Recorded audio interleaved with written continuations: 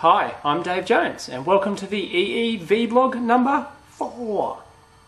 As you might know, I've got a bit of an interest in calculators, and some time back I noticed that Hewlett-Packard they actually released the HP20B financial calculator. Now, I don't have much interest in financial calculators, but one spec caught my eye, and that was the fact that it ran at 30 megahertz. Now, that just seemed, quite high. I couldn't believe it. Wow, 30 megahertz for a financial calculator? Unbelievable. So I decided to check into it.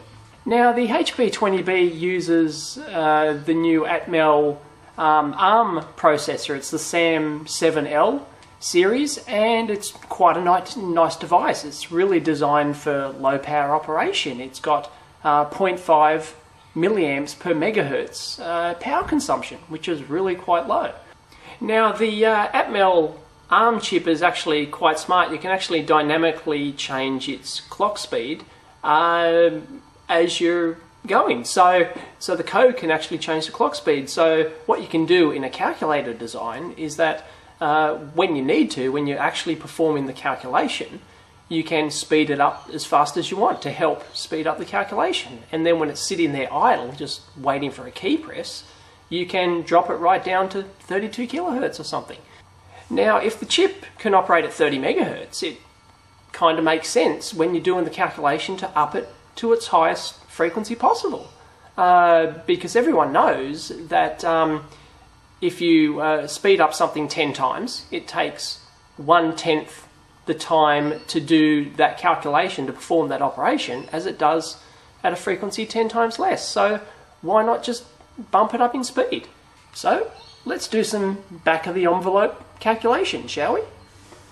Now, the HP20B is powered from two standard CR2032 coin cell batteries, and they have a characteristic which looks something like this. This is the internal resistance in ohms, and this is time. And it starts off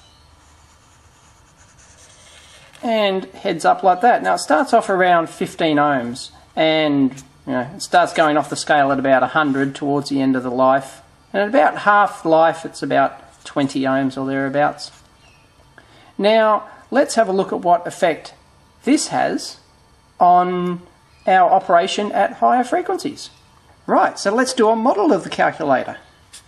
We've got the coin cell battery, we've got an internal resistance, and we've got the calculator itself. Now, we've already said this is 15 ohms, but because they're using two in parallel, let's go 7.5 ohms. We have current I, and we want to know the power that's being wasted in this internal battery resistance. So let's call that PR. Okay? Now, at 30 megahertz, let's have a look at what loss we get in the internal battery resistance. PR is equal to 15 milliamps, because we said the device has 0.5 milliamps per megahertz power consumption. So if we're operating at 30 megahertz, we're using 15 milliamps. Now, that's squared times 7.5 ohms. And that gives us an answer of roughly 1.7 milliwatts loss in the battery resistance. Now, that doesn't sound like much, but let's compare it when it operates at 1/10 that frequency. So let's do the same again, but this time at 3 megahertz. The power in the resistor equals, this time it's only going to be 1.5 milliamps squared times 7.5 ohms. And that's going to be about 17 microwatts. But I know what you're thinking.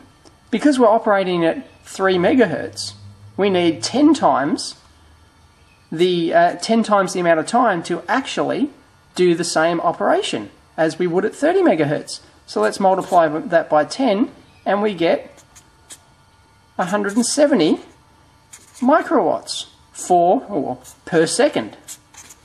Now, these two figures, you can see that at 3 megahertz, we have 1/10 the loss in the battery as we do at 30 megahertz.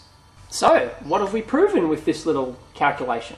Well, we've proven that it's the squared factor which gets you, the I squared factor in power consumption which really gets you. And you have to take into account the internal battery resistance in low power designs like this if you're operating at high frequency, because the 20B calculator is wasting at minimum 5% of its consumption is being taken up by the internal battery resistance, and that's just going to get worse as the battery ages because of this curve here. It just gets worse with time. So it's not too bad, you know, losing 5% in your internal batteries isn't too bad right down at this point. But when you get right up to here, it's, you know, when you get towards the end of the battery life, it's getting quite severe. And it's really just poor engineering. Not much thought has gone into it. They've just upped it to the highest possible frequency, 30 megahertz, and really not given much thought to the internal battery resistance. So just take it into account next time you're designing something like this. I came across a rather interesting fact the other day while I was searching another engineering blog site. Actually, it was the Subversive Guide to Engineering site, and they had a list of the top 10 famous people who were engineers, and one I had no idea about was Rowan Atkinson, Mr. Bean. Incredible. He actually has a degree in electronics engineering and also a master's from Oxford. Who knew? Mr. Bean. Can you imagine having Mr. Bean working on your project? Or Mr. Bean at your design review meeting? Awesome. Now it's time for another thing that really ticks me off. This time it's FPGAs, field programmable gate arrays. Now, I like FPGAs, I use them a lot. But one thing that's ticked me off over the years is that you've never really been able to get the high logic density devices in small packages, in ones that you can use for prototyping, like, you know, a simple quad flat pack or something like that. They all come in BGAs, and this was really bad 4 or 5 years ago. It was shocking. You couldn't get a single FPGA on the market that wasn't in a big BGA package. The manufacturers seem obsessed with high pin count, high I/O, and high number of I/O devices. So if you wanted a couple 100,000 logic element device, a really high density one, you were forced to use this 1,000 pin BGA package. It was crazy. It's actually getting a bit better these days. The manufacturers are starting to release, you know, a little 44 pin quad flat pack devices, things like that. But they're still only low density. So, you know, they actually have fairly limited use. So really, I don't know what's stopping them. You know, a couple of 100,000 gate high density device in a DIP 28. Beautiful. I get a lot of questions about my scientific calculator watch project, the microwatch. One of the most asked questions is, where do I get the little compact LCD display that I use in the watch from? The answer is I get it from JCar, but many people don't realise it's an industry standard size. It's 53 by 20 millimeters, which is really tiny. And it's a standard 2-line by 16 character LCD display. It uses the standard LCD chipset, so it's compatible with your existing code. And they're just real handy. There's probably 4, 5, 6 different manufacturers out there that I'm aware of at least that make this exact one with the same mounting holes, the same dimensions, 53 by 20 millimeters, and they're really handy. So look at speccing one into your next project because they're just great for all sorts of apps.